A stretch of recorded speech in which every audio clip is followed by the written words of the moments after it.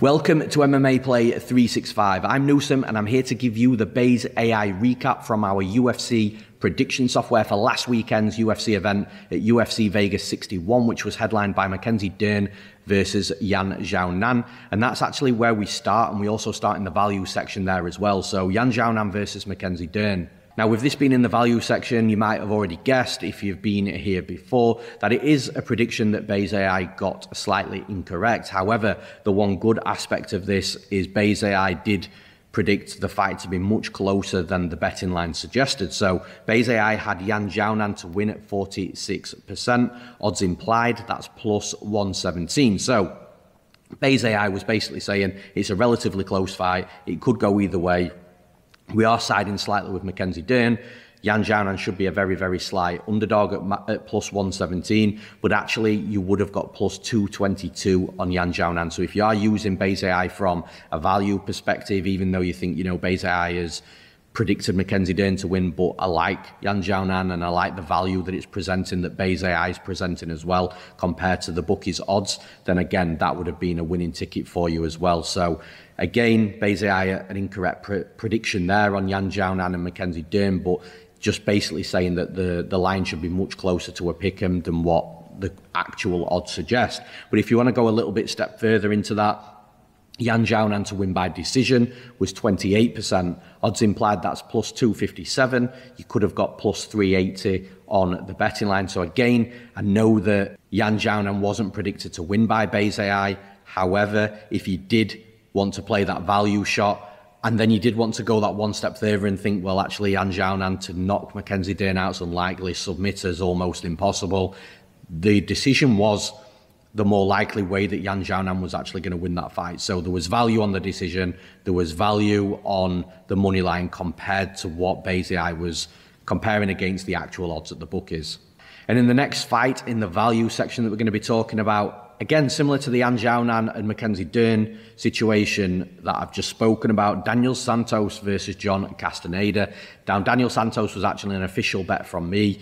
And to be honest with you, regardless of the way that you saw that fight, whether you're looking at it from a Base AI perspective or whether you were following, my own analysis, that fight really could have gone the other way. Daniel Santos dropped twice in the first round. He was on skates, stanky legs within that first round as well. And ultimately, Castaneda just tired himself out trying to finish Santos and failing. And then Santos came back, knocked him out round two. So that's how the fight went. But from a Base AI perspective, it did say that Daniel Santos to win was at 44%. Odds imply that's plus 127. So again, Base AI is saying that Santos should have been an underdog, but only a very slight underdog. But you could have got plus 175 on Santos, plus 160 as well. Personally, I got plus 175.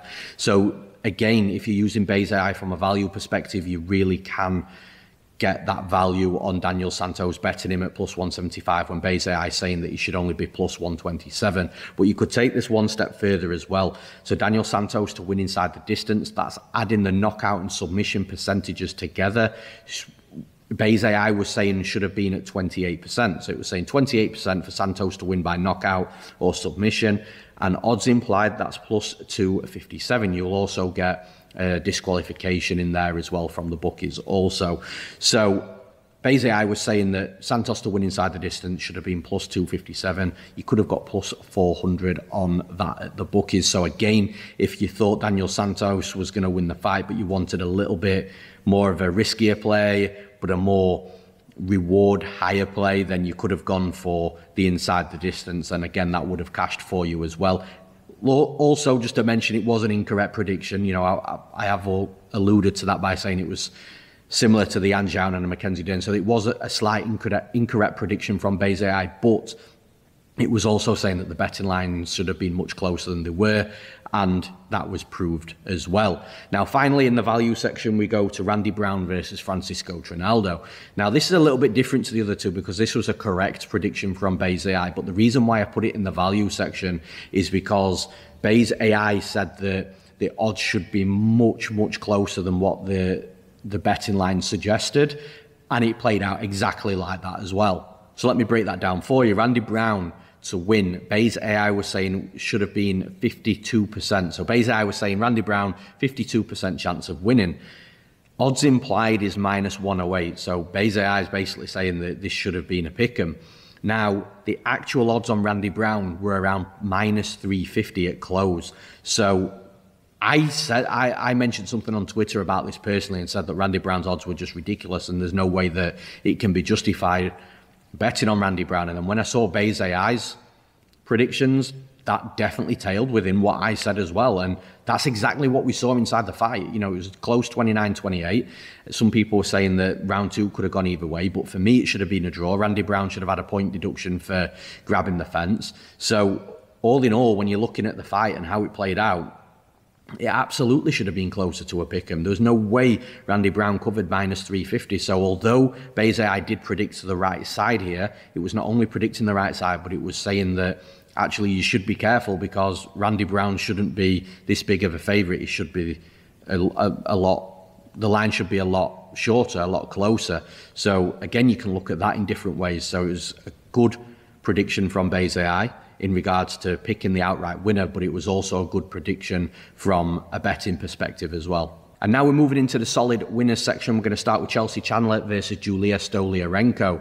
So Base AI had Chelsea Chandler to win at 51%. Odds implied, that's -104. You could have got Chelsea Chandler at +100 or +115, depending. It was around there, depending on what books you were using and you know where you were located, etc. So there wasn't a ton of value, but there was still absolutely some value when you've got when Base AI is saying that it should be a minus in front of your fighter's betting line number, and you're getting a plus. There's always going to be value there. So Chelsea Chandler definitely a solid winner, and like I said, she was dominant. There's a few moments where you were a little bit, oh shit, is Stoliarenko going to get this armbar, or is she going to be able to dominate on top? But you know, after those few moments subsided, it was all Chelsea Chandler. She ended up finishing it and had been a comfortable winning ticket for you as well, also as an underdog.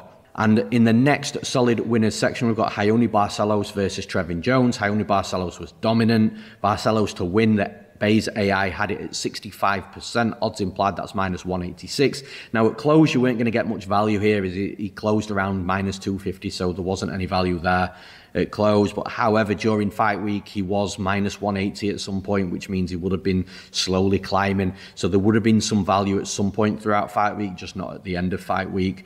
But yeah, Barcelos was dominant. Base AI at 65%, had him at -186. You could have got some value there, and ultimately a winning ticket on a dominant fight. And the final solid winner within this section, we've got Brendan Allen versus Krzysztof Jotko. Now there's an absolute gem or multiple gems inside here, and I'll run through them all. Really, really solid prediction from Base AI. So Brendan Allen to win, Base AI had at 55%. Now odds implied, that's -122. So Base is saying that Allen should be a favourite, but a very slight favourite, relatively close fight, but one that Allen should win very slightly. Now that was your odds implied at -122. You could have got +100 to +115, like I said with Chelsea Chandler, depending on your bookies, when you bet it throughout fight week, etc. But again, you've got a minus number in front of Base AI's prediction to a plus number in front of the odds at the bookies. There's always going to be value there, and there was absolute value. But then you go even further. Brendan Allen to win inside the distance, that's your knockout and submission added together. Allen is more of a submission specialist, but he has been improving his striking, so a knockout, I wouldn't have been completely surprised if it happened. If you didn't want to make that choice, you just wanted inside the distance, which, as I've already mentioned, gives you a DQ as well. 38% inside the distance.